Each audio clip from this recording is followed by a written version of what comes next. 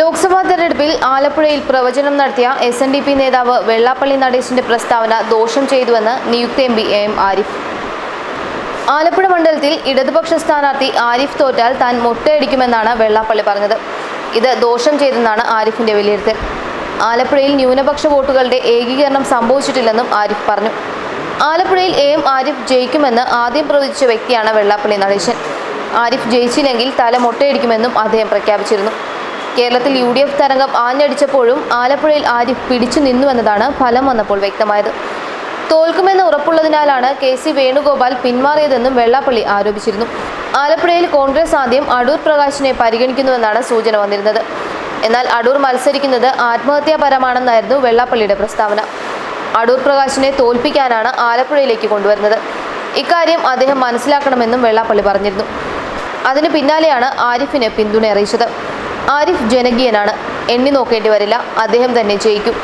ആരിഫ് ജയിച്ചില്ലെങ്കിൽ തല മുണ്ടനം ചെയ്ത് കാശിക്ക് പോകും. ഇതായിരുന്നു വെള്ളാപ്പള്ളിയുടെ വാക്കുകൾ. തിരുവനന്തപുരത്ത് ശശി തരൂരിന് ജയസാധ്യത കുറവാണെന്നും അദ്ദേഹം സൂചിപ്പിച്ചിരുന്നു. മണ്ഡലത്തിലെ കാര്യങ്ങൾ ശശി തരൂർ ശ്രദ്ധിച്ചില്ല. ഉയർന്ന ജാതിക്കാർ തരൂരിനെ പിന്തുണയ്ക്കും. പക്ഷേ ജനഹൃദയങ്ങളിൽ ഇടം പിടിച്ചത് കുമ്മനവും ദിവാകരനുമാണെന്നായിരുന്നു വെള്ളാപ്പള്ളി പറഞ്ഞത്. എന്നാൽ 1 ലക്ഷത്തിൽ പരം വോട്ടുകളുടെ ഭൂരിപക്ഷത്തിനാണ് തിരുവനന്തപുരത്ത് നിന്ന് ശശി തരൂർ ജയിച്ചു കയറിയത്. 4,43,003 വോട്ടുകളാണ് ആരിഫ് നേടിയത്. 9,213 വോട്ടുകളുടെ ഭൂരിപക്ഷവും സ്വന്തമാക്കി. 2ാം സ്ഥാനത്ത് UDFന്റെ ഷാനിമോൾ ഉസ്മാനായിരുന്നു.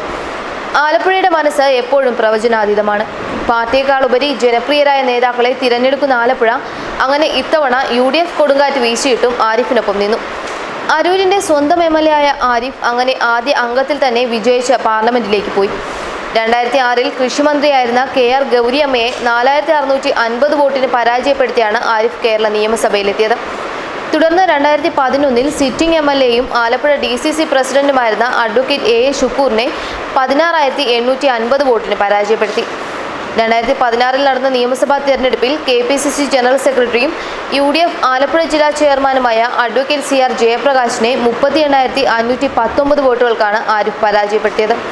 ന്യൂസ് ഡെസ്ക് മലയാളി വാർത്ത.